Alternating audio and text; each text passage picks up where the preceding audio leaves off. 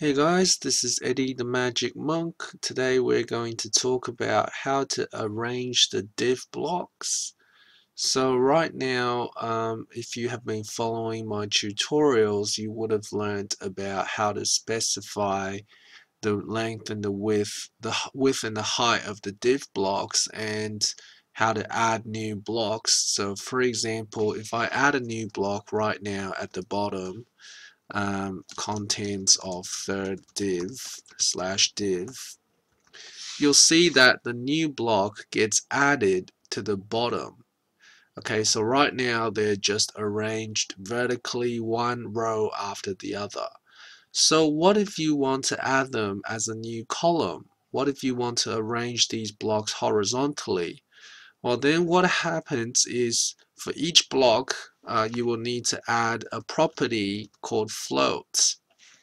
Okay, so because I'm adding them to the div tag from the styling section, that means that it'll be applied to every single div tag. So I'm going to add the float property and I'm going to say left.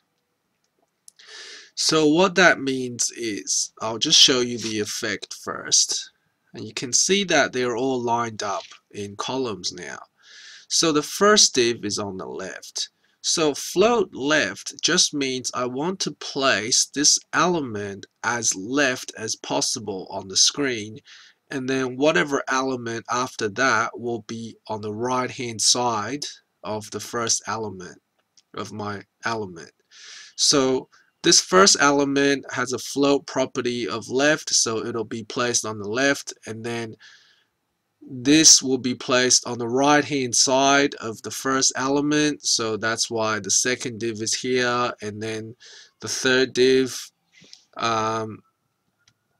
is on the right hand side of the second div, and so on. So if you change this float property to right, what happens is the first div, okay, the first block will be placed on the right hand side, okay, as right as possible, and then the second div will be placed to the left hand side of the first block, and then the third div will be placed to the left hand side of the second div. So let's see that this change will occur when I refresh the page. See, the first div is now placed on the right hand side, second div on the middle, third div on the left of the second div. So that's what the float right does. So let's change it back to left, so the top will appear on the left hand side.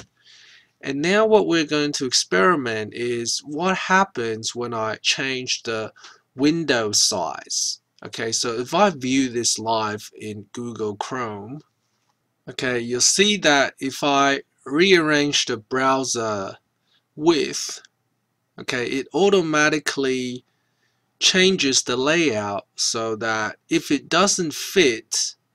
can't fit the block on the right hand side, it will wrap it down to the second line automatically, and then it wraps it automatically. So that's really cool, and it doesn't matter where you rearrange it from, it'll always wrap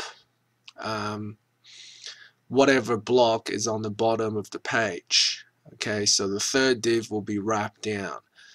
Now what will happen if I change it to float right?